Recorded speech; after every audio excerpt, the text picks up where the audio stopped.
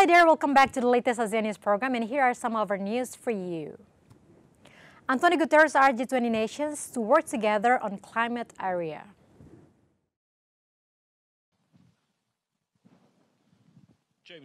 In a news conference ahead of the meeting of the Group of 20, United Nations Secretary-General Antonio Guterres heaped pressure on G20 nations to work together to slow global warming. He said that a week after warning the United Nations Climate Conference in Egypt. There is no way in which we can address the climate challenge that we face. During the annual Group of 20 summit hosted this year by Indonesia on the Indonesian island of Bali, Antonio Guterres said it is essential to break the dramatic geopolitical divides to address the climate issue, as he noted on China and United States meeting on the same day. I am convinced that we need to break the dramatic geopolitical divides. And as I said in the COP27, there is no way in which we can address the climate challenge that we face without the cooperation of all G20 members, and in particular, without the cooperation of the two biggest economies, the United States and China. And I'm happy that the two countries had a summit today. Guterres has proposed a climate solidarity pact under which developed economies make additional efforts to limit rising global temperatures to 1.5 degrees Celsius while providing financial and technical help to speed emerging economies' transition to renewable energy sources. Rishi Sunak says G20 condemns Russia's actions in Ukraine.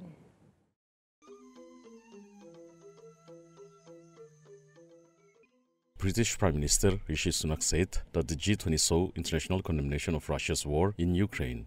Well, this morning at the G20, we saw international condemnation of Russia's war in Ukraine. And with Russia's foreign minister sitting there, we highlighted both the illegality and barbaric nature of Russia's war, and also the devastating impact it is having on people around the world through higher food and energy prices. We have a responsibility to work with our G20 allies to fix the global economy, to grip inflation, but also to safeguard and preserve the international order, and that's what we're going to do. Sunak arrived at the summit in Bali, Indonesia, and is expected to meet Russian Foreign Minister Sergei Lavrov. The British Prime Minister extended his support for Ukraine at the G20 summit while confirming a long-planned order of warships from British defense contractor BAE Systems.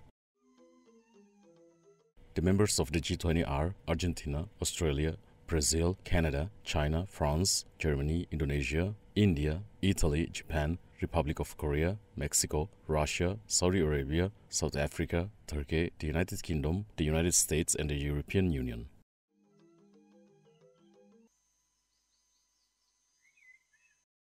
Chinese-Indonesian presidents witnesses trial run of Jakarta-Bandung high-speed railway.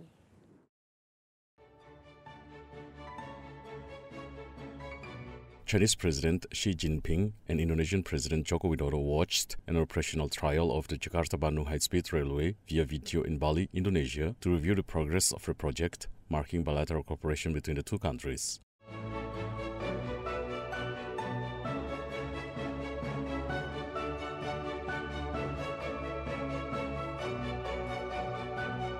The Jakarta-Bandung high-speed railway is the first high-speed railway in Indonesia and Southeast Asia.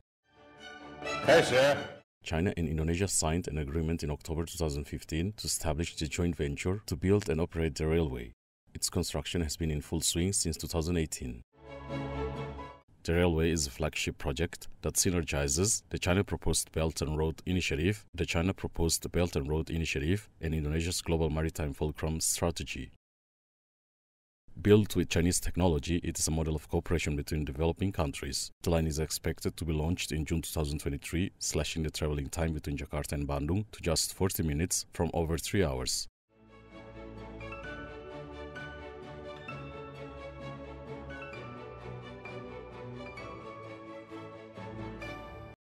Myanmar military has released Australian economists after 3 years in jail because of violating a state secrets law.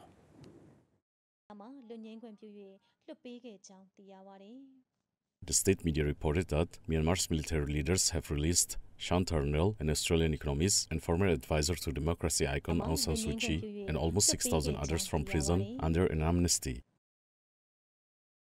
Australian Foreign Minister Penny Wong said the government welcomed reports regarding Turnell, who had been charged with violating a state secrets law and sentenced in September to 3 years in jail. Melbourne this morning.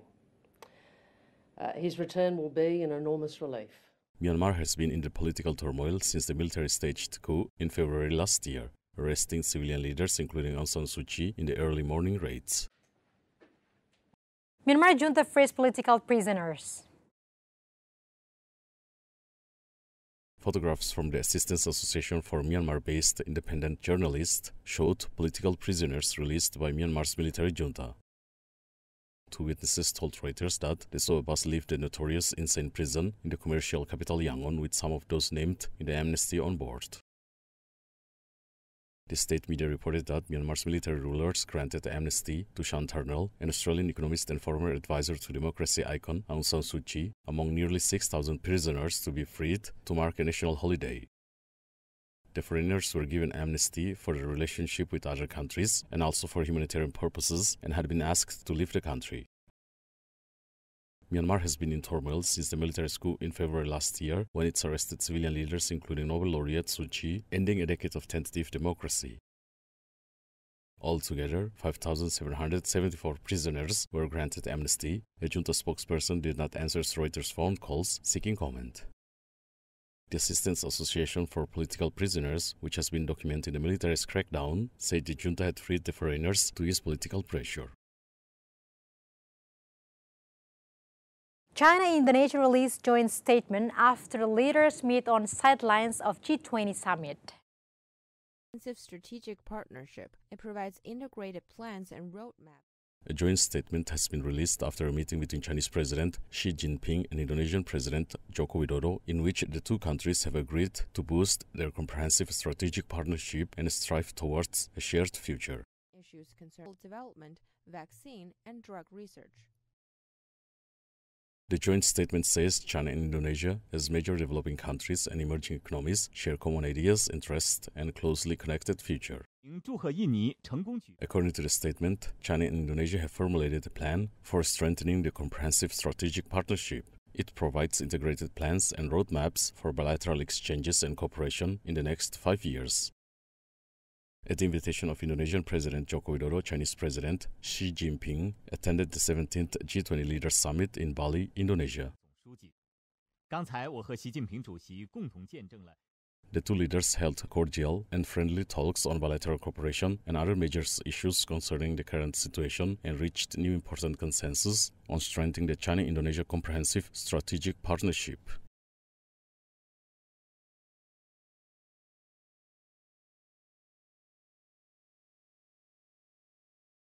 APEC economic leaders meeting kicks off with focus on sustainable growth. Leaders of the Asia-Pacific Economic Cooperation economies realized their annual meeting in Bangkok, Thailand to pursue balanced, inclusive and sustainable growth across the region and beyond.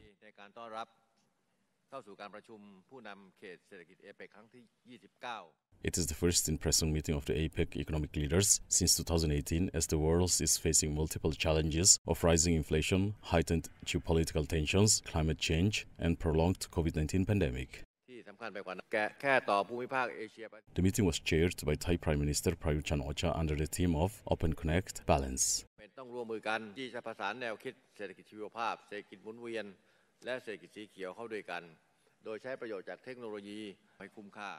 The summit attended by APEC member nations and guest nations.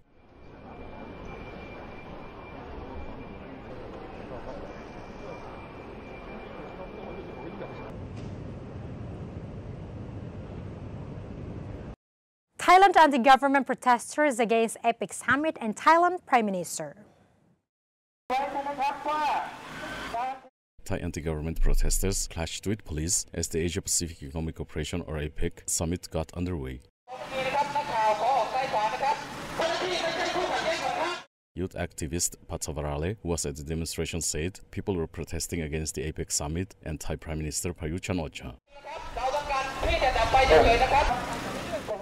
Police confronted protesters trying to march to the summit venue in Bangkok, beating them back with batons. Injured activists were seen being carried away, and officials said 10 protesters had been arrested.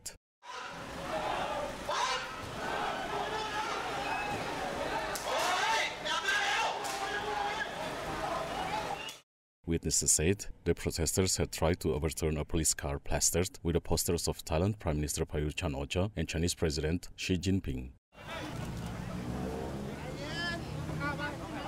A police official said about 350 protesters had gathered and clashed with police about 10 kilometers or 6 miles from the venue where APEC leaders are meeting.